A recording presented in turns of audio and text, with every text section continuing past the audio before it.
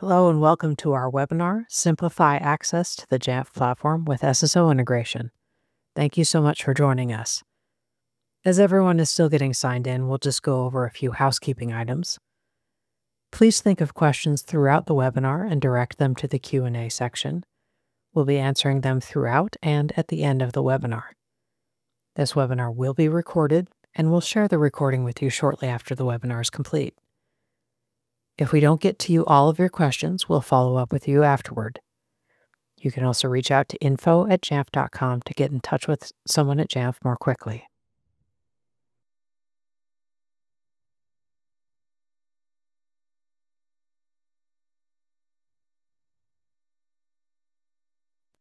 Hello everyone and welcome to our webinar, Simplify Access to the Jamf Platform with SSO Integration. My name is Kate English and I'm on the Jamf product team. I'm a longtime Jamf expert and a career Mac admin, and I'm here today to talk about the major evolutions to the Jamf platform and how you can gain access to those features with SSO integration via Jamf Account. Today we'll talk through the why of this integration workflow, the ways you can enable it, depending on whether or not you have a cloud identity provider in your organization, and the value this integration unlocks as the front door to Jamf's full platform capabilities, like blueprints, compliance benchmarks, and AI Assistant. We'll go through an example of how to integrate with a cloud identity provider, and we'll wrap up with technical resources so you can work through the process in your own organization. But before we get started, I'm going to talk just a little bit about Jamf and how we help organizations succeed with Apple. Jamf is the standard for Apple Enterprise Management, serving over 76,000 customers on 33 million devices, and over 100,000 people have joined Jamf Nation, the largest community of Apple admins in the world. A major benefit of choosing Jamf is our exclusive focus on Apple and our history and commitment to something we call same-day support. Same-day support means less work for you, faster access to new Apple features for your end users, and better control for your admins. For 14 years running, Jamf has delivered support for new Apple operating systems, macOS, iPadOS, iOS, tvOS, and even visionOS, the day they're released. If your end users are craving that hot new feature from Apple, it's easy to kick off a mass operating system upgrade across your entire fleet. On the flip side, if you want to pause availability of a new operating system, you can delay operating system upgrades for up to 90 days, so your team can take the time to test and validate before making the OS available to everyone. Jamf remains laser-focused on helping you succeed with Apple. Same-day support is one major benefit you'll enjoy for choosing ecosystem management. So let's dig into our topic, and it actually has a lot to do with our commitment to same-day support. To frame the why of the Jamf platform and integration with Jamf Account SSO, I'm going to start with a little history lesson. In the Casper suite, before it was ever known as Jamf Pro, you could create a basic username and password to authenticate to your management web app. And early on, there weren't even password complexity requirements. You could make an incredibly easy-to-guess username and password and share that across your entire IT team. Obviously, that wasn't the best security practice, and over time, account provisioning has changed significantly. Admins can integrate their LDAP tools like Active Directory and use AD accounts and groups to control access to the management console and enrollment, while also inheriting organizational requirements for password complexity and account expiration. Increasingly, customers are moving to cloud identity providers, or IDPs, and up until recently, they've integrated those IDPs with Jamf Pro using SAML, Security Assertion Markup Language. But earlier this year, Jamf introduced the first platform capabilities for our management tools, blueprints and compliance benchmarks. To take advantage of these new features, customers have to integrate with Jamf Account SSO, and if they have the legacy SAML integration already, they have to convert it to use OpenID Connect, OIDC, instead, so that we have consistent, unified authentication into the Jamf platform. And to explain why a consistent identity experience is important, let's give an example of how it works without Jamf Account SSO integration.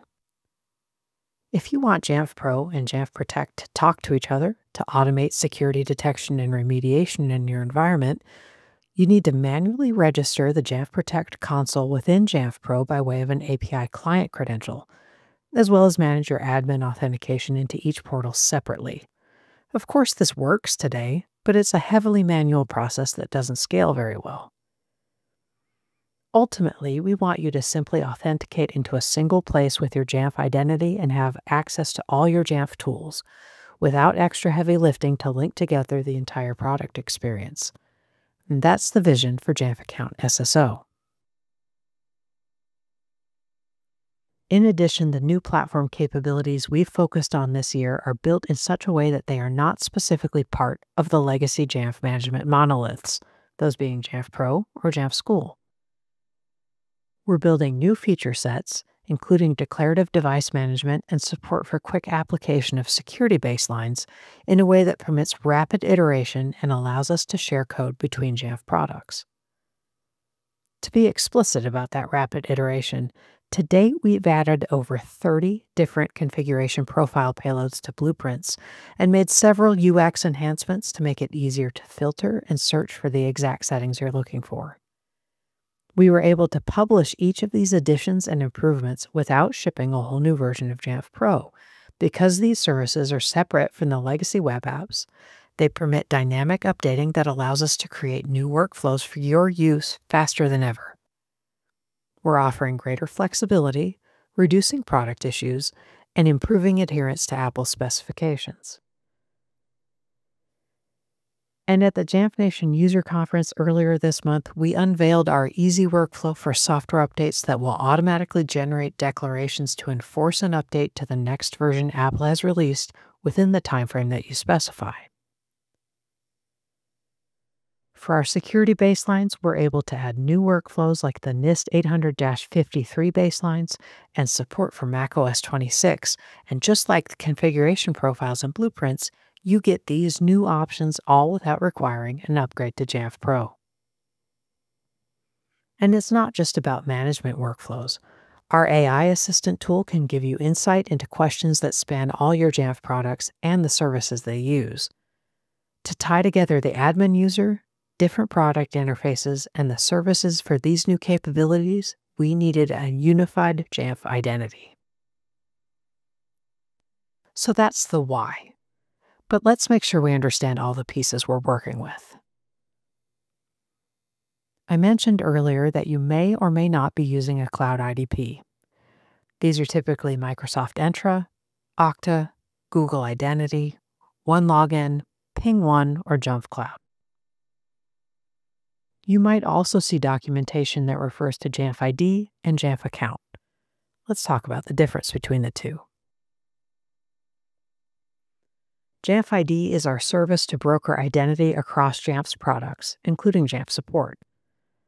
Jamf Account is the central location where you can log in and see your products, the users in your organization, and your organization's settings. So you would log in at Jamf Account with your Jamf ID or with your organizational identity that you've federated within Jamf Account to reuse that identity across Jamf's products.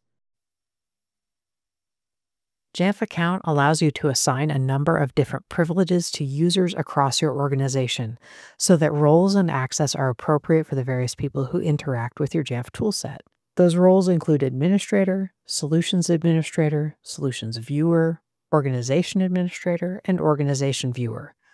And you have a great deal of control over who can edit or view different tools, or who can initiate a Jamf Pro upgrade. To enable your Jamf management instance to use SSO with Jamf Account and therefore enable platform functionality like blueprints, there are basically two paths forward. You can use our provided Jamf ID service to bring together user identities in your organization and manage them manually, or you can bring your own IDP and federate it with our SSO integration. We'll start with the Jamf ID method, as that's a little shorter. First, make sure any admin users on your team have Jamf IDs that are tied to your organization. Jamf IDs are easy to create, and to tie them to your organization, there's a brief verification process that involves entering your product activation code or creating a support ticket. After that, for Jamf Pro, you'll go to Settings, System, Single Sign-On, and use the option for Jamf Account OIDC. Make sure you copy down the failover URL in case there's any kind of outage that requires standard authentication in any kind of emergency. You'll want to check your Jamf Pro users and make sure that their listed email addresses match the emails on their Jamf IDs. For Jamf School, the login flow now prioritizes Jamf ID if it exists, so if you log in with your email address, it will route you to either your IDP authentication or Jamf ID authentication. And that's it. You're ready to go. Also, a reminder that an immediate benefit of Jamf ID is that you can easily enable multi-factor authentication for added security when logging into your Jamf products. So that's the version if you use our identity service. But if you're bringing your own IDP, it does get a little bit more complex. The first thing you'll need to do is configure your organization's identity provider for an SSO integration. We'll use Microsoft Entra as our example today, but I'll link documentation for other providers in the chat. You or an identity administrator in your organization will log into the Microsoft Entra Admin Center, then go to Overview and copy the values under Tenant ID and Primary Domain. Then go to App Registration and click New Registration. You can add a name like Jamf Account, configure the redirect URI appropriate for your region, then click Register and copy the application client ID. These are the region URIs for your reference. They're also available in our documentation. Next, we'll need the client secret value, which is in Certificates and Secrets, then click New Client Secret. Enter a description, select an expiration date, then click Add. Copy the client secret value and save that for later. We'll add access tokens in Token Configuration. Click to add an optional claim with the token type of access. Then we'll check the boxes for email, family name, given name, login hint, and verified primary email. Then click Add. Then we'll do ID tokens. Add another optional claim, select ID as the token type. Then we'll check the same boxes: email, family name, given name, login hint, and verified primary email. And we'll click Add. Next, we'll go to API permissions, and if we're missing any permissions, we can add email, profile, user.read, and OpenID.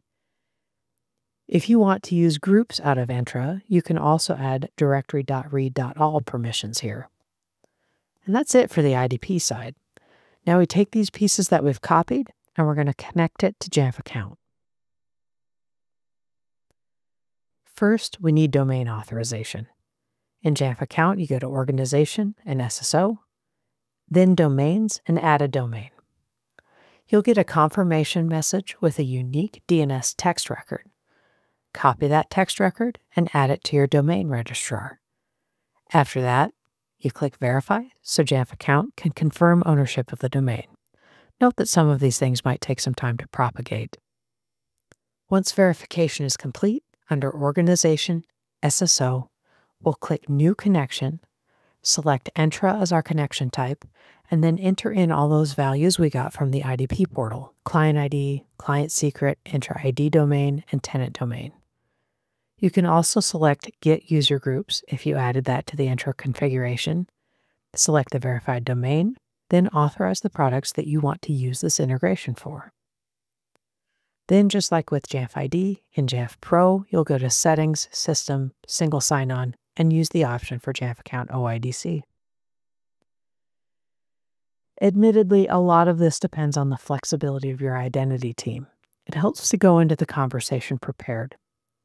If your IDP is already integrated with Jamf Pro or Jamf School, it helps to frame this change as a conversion from SAML to OIDC for new functionality. If this is a net new integration, then it helps to talk through adding your organization's existing identity workflows to your Jamf platform implementation. Now we've got a lot of resources available to help you implement Jamf Account SSO integration. I'll show them individually and then on a recap slide.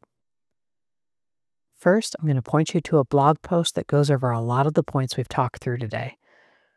It also has links to written and video guides for specific IDP workflows.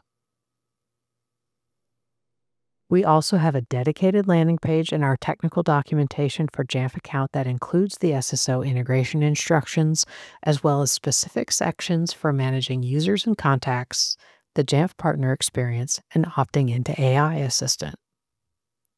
And finally, one of our software engineers wrote a very thoughtful piece about the design and intent of identity across the Jamf platform.